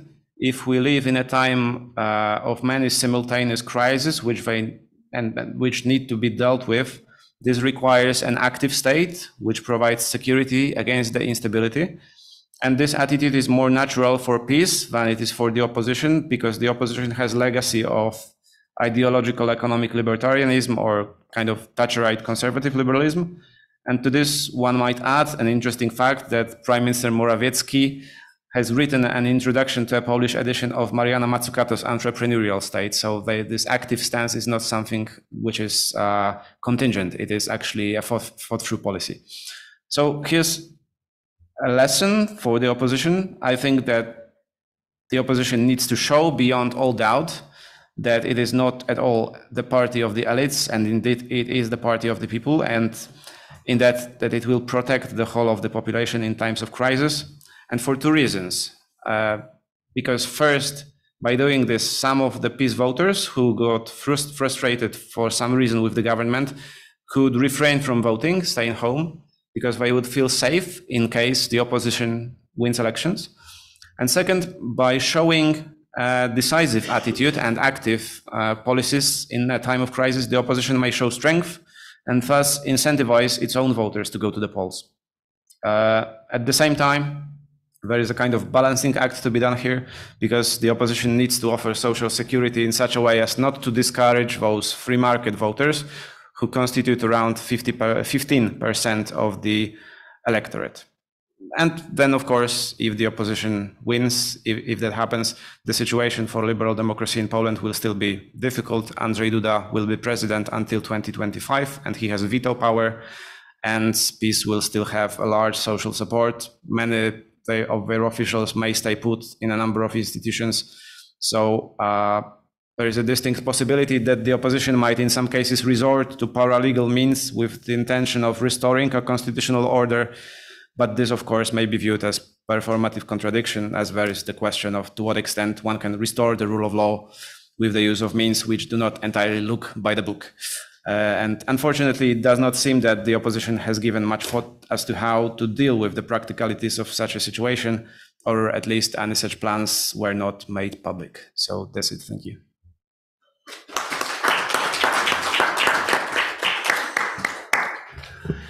Thank you so much. We have more or less 20 minutes for the questions, for a Q&A. So my suggestion would be to collect 3 or maximum 4 questions from the audience. And I also have some, so maybe I will supplement at the end. But first, I ask the members of the audience, do you have any questions? Please be relatively short, and the question ends with a question mark.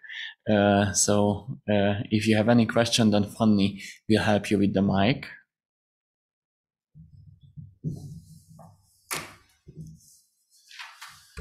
Hello, welcome, and thank you for the presentations. My name is Cs.Tóth, and I'm from Momentum Mozgalom, and I would like to ask Mr. Minář or Mikuláš that you seem to have succeeded in your project, and is there any way to make sure that that this Babiš case doesn't happen again? So do you have any work or any project or any idea how to prevent from having some populist upsurge again? Okay. Let's continue some other questions, and then okay.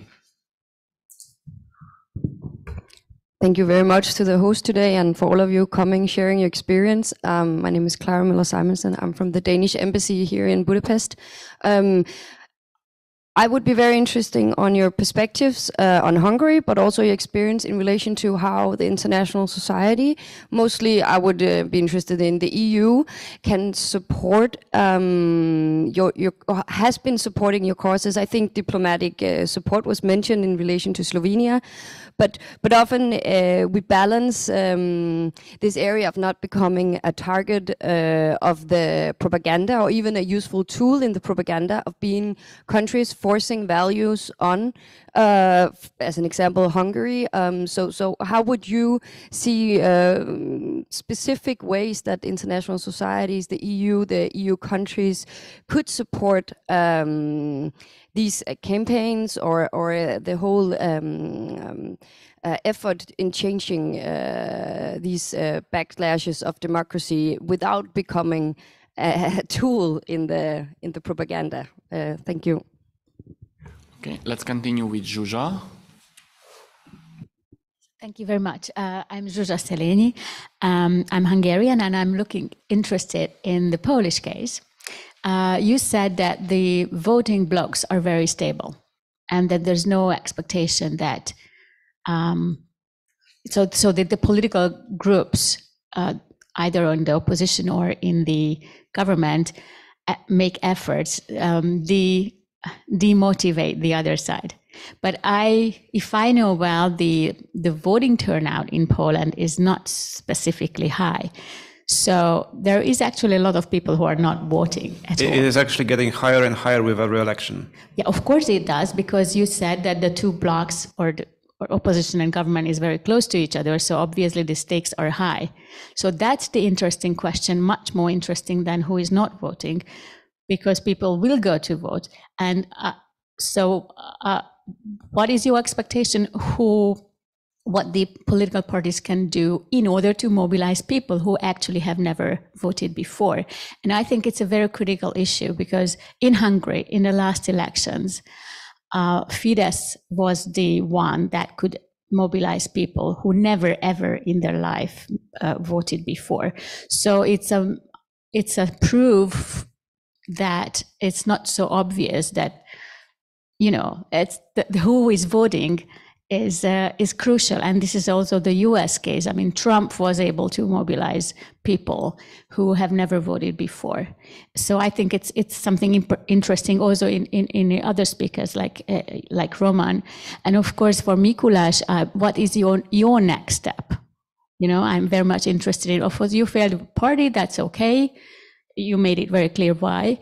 And well, the movement still makes sense, because in a couple of weeks, the conservative action, CPAC, the super conservative, radical conservative meeting will be held in Budapest, organized by some NGOs financed by Fidesz party, and both Babiš and Janša will actually participate. So they are always ready to come back. So you still have a cause.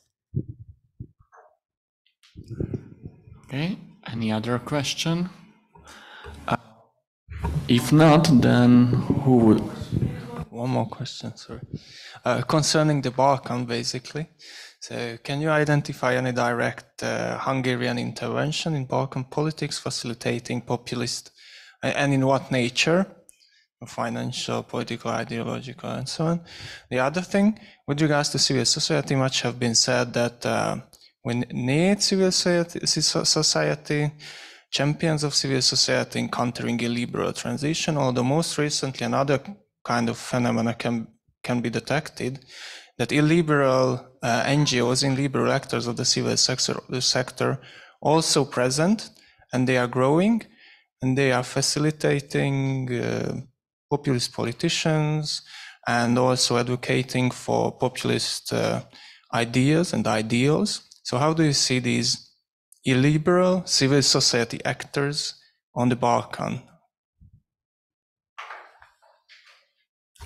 Thank you. Obviously, you can comment any questions. And who would like to start? Roman, please. Maybe I can start with the question from lady from Danish Embassy.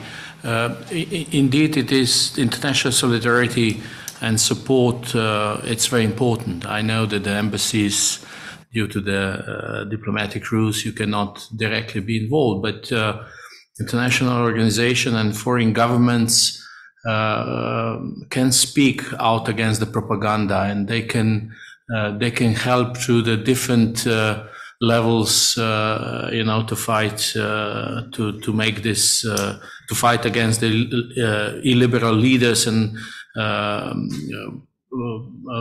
make pressure on them. If that's becoming a common, then it can be the sanctions, can be travel bans, the other forms which can countries taken. I was also speaking about the EU and how the EU can be powerful in some of the cases to fight illegal politics inside the EU. It is a little bit problematic outside because you don't have these mechanisms to do this. But still, I think on the case of Serbia, it was shown that it's possible to pressure also those countries which are applying for the full membership, especially those countries which are in the process of the integration to the EU. So it is very important, and that's why you are around all the countries, not just the EU, but also outside the EU, to see what's going on. And I know that in the Balkan, the coordinations of the countries from the EU is always, they are regular, and they are trying to speak in one language when this occur, this kind of illiberal methods. Concerning the best question is about the gentleman who's coming from Helsinki Committee, as I understood from the morning session. I mean, this is obviously that Orban is very active in the Western Balkan, helping. I mean, you are keeping Gruevski here from North Macedonia, who should go back home to the prison, accused and proceeded in the court about the corruption and everything. But that's not. It's not just this that you are giving as the member of European Union legal protection, or the protection of somebody who should be put in the prison, but it's also the influence which are mainly what I saw also in Slovenia going through the media money. Probably you know that, for example, Orban was directly with the 2 million euro financing the Janez Janša private TV channel and the newspaper. He stopped now when Janša is not there, but it was not just the money which came to Slovenia to help his friend who will gather with him with his extreme rightists. But that money went also to the North Macedonia, to the Vemera Depene. Gruevski was the leader before. You can see let's say this partnership with Vučić in Serbia. So we have the expression "gliha skup štriha." That's the expression that those who like each other, they are always connected to each other. So in that respect, indeed, it is the influence of Viktor Orban in the Western Balkan is huge. For example, I will give you also one example, and this is going together with what I was describing, that Serbia is the far developed in the sense of creation of the Great Serbia, they are calling now the Serbian world, is the support of the Open Balkan process, which is supported by the Orban, one of the few, if not the only one in the European Union, because that's the initiative, regional cooperation initiative, find it out from Serbia, and you have 3 countries now in, which is complete alternative to the Berlin process, which is the process of the 6 Western Balkan countries wanted to join the European Union, and it is tailor-made for those 6 countries how to prepare themselves. So instead of supporting the Berlin process, he's supporting very egoistic, politically orientated project, Open Balkan, in the region. So it is huge fingerprints of Viktor Orban as well in the Balkan, in the negative sense, I must say. That's it from my side. Thank you. Can we continue? Can we continue with Tamás? Sure. So the question was, what can politicians do to mobilize those people who do not vote at all? And I think in the Polish political discussion, most thought is being put into how to mobilize the potential voters, those who could possibly vote for us, but may not turn on the day of the elections at the station poll. And there's very little thought being put to the people who not vote at all, and possibly because they are not well researched. We really do not know publicly what they think, and there is a suspicion, I guess, that most of them could be only protest voters in case of some radical circumstances that they then they could decide to go to the station poll. And then what Peace and Civic Platform do to mobilize their own electorates. Peace has actually changed electoral laws within recent months. One of the major changes there was to create a lot of new election stations, so that every voter will, and especially in rural areas, will now have a shorter way to the electoral station. And Peace counts on the fact that if their support is mainly located in rural areas, that this may mobilize some of the people who wouldn't otherwise go to vote. As for Civic Platform, I think they mostly appeal to women and the young, and through, for example, new policies such as they have a new housing policy, and also a policy to help young mothers to return to work after giving childbirth. And they count on the fact that, they push this narrative that Law and Justice government is anti-women and anti-young, and they want to mobilize in a sort of negative, positive way these groups of voters. Although with regard to women, this is a tough play, because it's not so true that Law and Justice is not supported by women. It's like there's a very little difference between the support of the government and the opposition between men and women. The differences are only visible with regard to the most radical parties, and on the far right there's this Konfederacja party, which is right to peace, and their support is definitely much higher among men. And then there's Razem party on the left, which is the furthest to the left in Poland, and their support is higher among women. But as far as the main parties go, there is no such difference. So I think that's what I can share here. Thank you. Thank you. And then finally, what's next? Okay, I think there were more questions. First was what to do so that it won't happen again. I think it will happen again.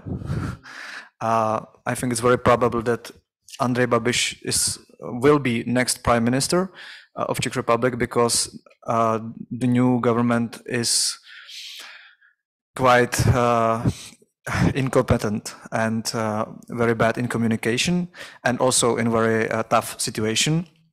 But also when it happened, the situation will be different, because we have this very good anti-populist president, which will be just balance to Babiš. And I think that there is no easy solution to this problem. I think it's a long-term game, And there are two, I think, most important aspects of this. First is that you need to build really strong civil society, because the more there are active and educated citizens, the better is their power. And this is one pillar. And second is that you definitely need to get competent and honest and strong people to politics. I think this is maybe the biggest problem. So the question is, what stories, what values, what leaders will move people to care, to make sacrifices for democracy, to go to politics? Our first president of Czechoslovakia, Tomáš Garrigue Masaryk, in 1918 said, so now we have the democracy, and where are the Democrats? Yeah, and it's the basic problem. You cannot do democracy without Democrats. So it's a matter of educating people to be Democrats, to understand the problem, to take responsibility, to not have the victimhood mindset. It's long-term game. Then there was a question of what can do EU for these initiatives, and or in fight of propaganda, if I understood it correctly. I think the most important is just do the great laws for defense of liberal democracy, and also enforce them. These are laws for media sphere. These are laws for conflict of interests.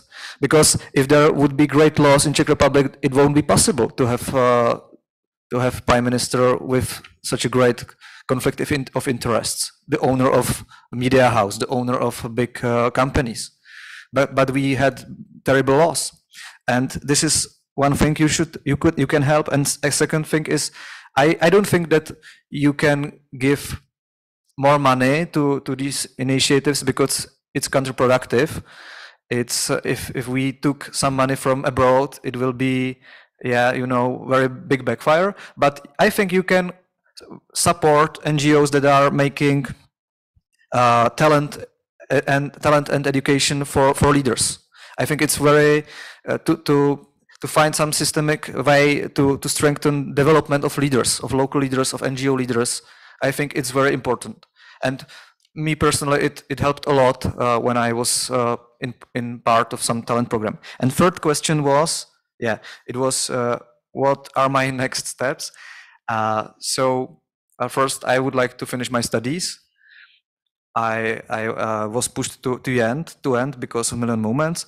Then Million Moments is still working in Czech Republic, and they are criticizing new government. They are educating the society, and I think they will play important role if Babiš will take the power again.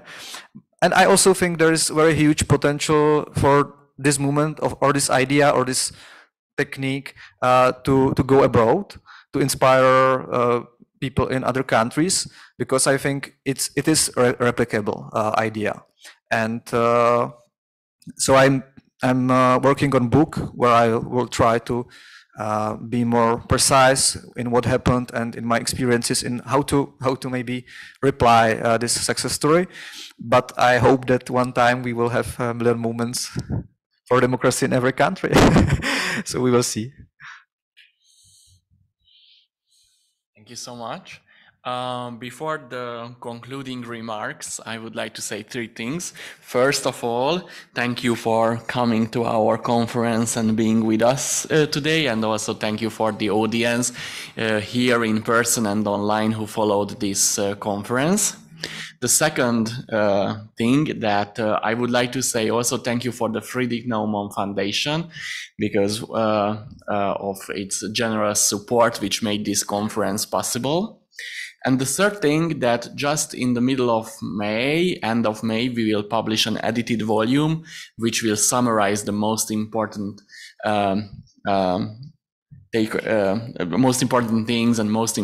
things what we've learned from this conference and from the workshop which we had yesterday. So please visit our website soon and also read this edited volume. And obviously, I also ask the authors who are here in the room that please be very confident with the deadline. And now I would like to ask Zs.Szelényi, who is the former member of the Hungarian Parliament and member of our Hungarian Europe Society, to say some concluding or farewell remarks.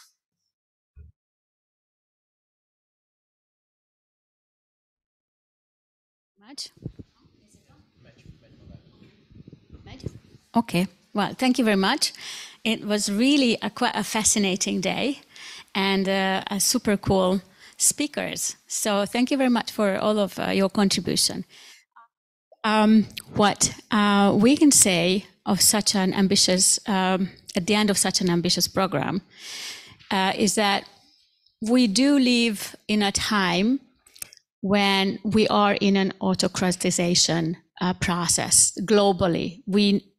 After 10, 12 years, let's say Hungary's case, it's completely clear the whole globe is not democratizing, but it's actually autocratizing. And thinking about how to resist this or how to get out of this is really a huge challenge.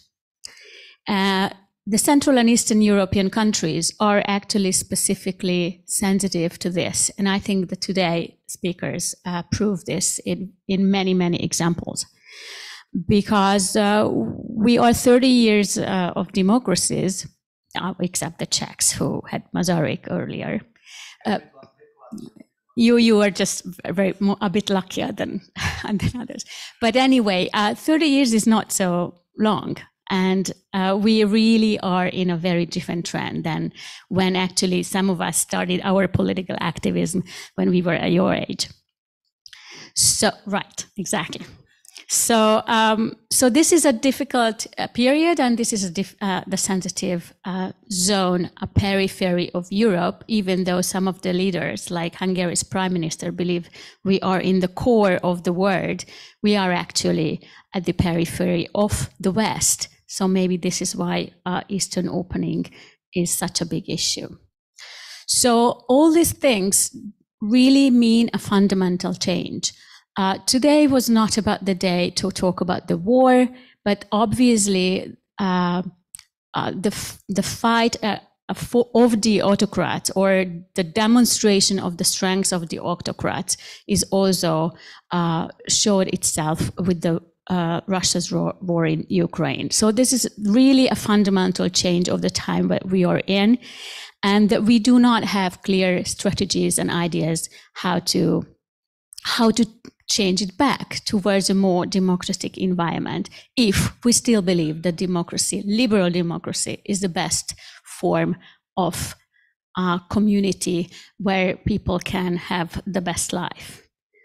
Our countries in this region have different level of autocratization, but even in the Czechs, the super cool Czechs, or the Slovenians, do have to make significant effort to be resilient to autocratization trend. And in many countries, Hungary is actually the kind of negative example. I met Nika Kovacs, the person who organized, or kind of face of the 8th March movement in Slovenia, and they every day told that we don't want to be like Hungary. And I think this is also kind of a slogan in the Czech Republic. And we don't have Slovak representative here, but there are elections in Slovakia soon, and they are really in trouble in these days. And I hope you are going to help them, because political parties are so fragmented that they might not be able to resist to the comeback of Robert Fico, who is one of the criminals of our region. So, if I can say so. So the resilience and resistance is not exactly the same. And obviously, there are more problems in countries like in Hungary or Poland, when the autocratization is at a more advanced stage, or there is already an advanced stage. And political activism has a high price. So you also mentioned that is a sacrifice for democracy. I find it very interesting that even in your country, you believe that you have to make sacrifice. Maybe probably this is the essence of democracy, that we actually have to make sacrifice for it. It's not evident. And you have to give up something. You give up your studies for a couple of years. And if it's an autocracy, then in Hungary, then working for democracy is actually an existential issue. So it is a risky thing. Not necessarily your life are in danger, or we are not facing prosecution, but we definitely, many people in Hungary who work for democracy have to see existential problems, which is a high risk. So entering politics, political activism is a risky issue because you have to take care of yourself and your family. So wherever you go, and it was very interesting also to listen to many of you, either from civil society or political parties, there is always kind of discussion who can do the best, whose actions are more efficient. And in Slovenia and in the Czech Republics, there were actually NGOs or even civic movements out of nowhere who could support. But at the end of the day, it's political parties who represent power and who are able to change the regime. So it's a very interesting dilemma, what you described. And it's a question with a case of every movement, when there is a certain level of success of a movement, how to enter a more concrete politics. Should you then run for office? Should you use your learning points, your movement, the people, your resources, your ideas, your personalities, your faces for political progress? So it's not only your issue. Maybe you did too early, but timing is very complicated. But it's a question for Nika Kovács, and it's a question in many other countries. So that these are very interesting issues, and therefore, if you are a pro-democracy activist, either as a civilian or a political person, you need political savvy. You should be smart, because actually the opponents are quite smart as well. So if you want to win, it's not only sacrifice, but you also have to really be smart. You have to be able to make alliances, and you have to think strategically from one step to the other, or even, in long term, if you really want to make an alternative. Many of you use this term, providing an alternative, which is lacking very much in Hungary, in Poland. As you said, in political parties are really the only strategy they have, that they have to get together, which is the case in Hungary for 12 years. But why is for? Why the alliance is for? And this is not without reason, because actually with the kind of crisis of liberal democracy, we do not have the necessary good stories. There is a crisis, which everyone knows. We also admit it. But we don't really know what to say, what's the new narrative, what's the new vision. So the key question of this colloquium, this workshop, is actually very, very relevant. We are all experimenting whichever position we are. And experimenting is risky. It's also super exciting. It's intellectually very, very exciting. And one thing is what you mentioned, that we have to learn from each other. I actually think that we also have to work together. So learning is really very important, but we can also support each other. It's not without reason that Viktor Orbán is organizing the CPAC conference in Budapest and bringing all people from Jair Bolsonaro's son to Babis and Americans together, because they actually share a lot of things. I think the concept, which I didn't hear this morning, but I know quite a lot of that, is which describes the Hungarian set of ideology of the Hungarian autocratic regime, is actually very easy to sell. It's a very tempting combo of ideas, which actually works from Brazil to India to Hungary, everywhere. So so the task is fundamental and it's huge. But of course, we do not have to give up ever. And also, it's very important to say it in this country, Hungary, that we should never give up, because actually Viktor Orban gave an interview a couple of weeks ago to a very conservative journalists who he collected from all over the world. Maybe many of you read. One of them, Rod Dreher, described what this background discussion was. So, and they were talking a lot about Russia, and Orban made a sentence which I think can be a motto for all of us. Even manipulated elections can be lost. I find it very telling, and I think it's a super positive comment. He obviously thought of Vladimir Putin, but obviously this is true. One of the things is that electoral integrity is completely fallen. This is the first what autocrats attack all the time, because they all organize elections, because in the 21st century, you cannot be even an autocrat without elections, without some kind of legitimacy. But obviously, a lot of not fair and not free elections can demonstrate a lot of obstacle for anyone who wants to make an alternative. But if even manipulated elections can be lost, that it's really a very, very positive story. And I think the European Union and European countries can do a lot for this. So I think learning about and creating a new set of expectations, how elections should look like, is the thing what the European countries should really reflect about, because I think it's just a complete nonsense that we regard every elections the same value.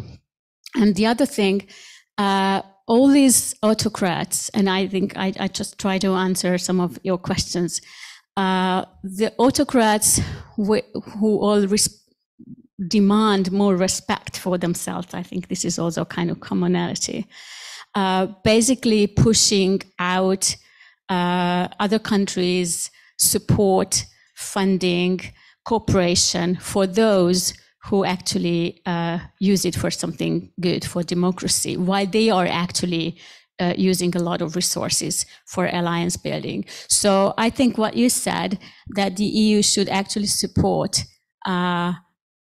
democracy activists in every possible form, and their training and their capacity building is really something strategic. But I also would say any kind of pro-democracy work is worth for support, not only moral support, but financial support, because this is how the autocrats pull out the air from democracy in this country. But we have the positive note, so I'd like to conclude this wonderful day of discussions, and I think that's lunchtime. But thank you very much.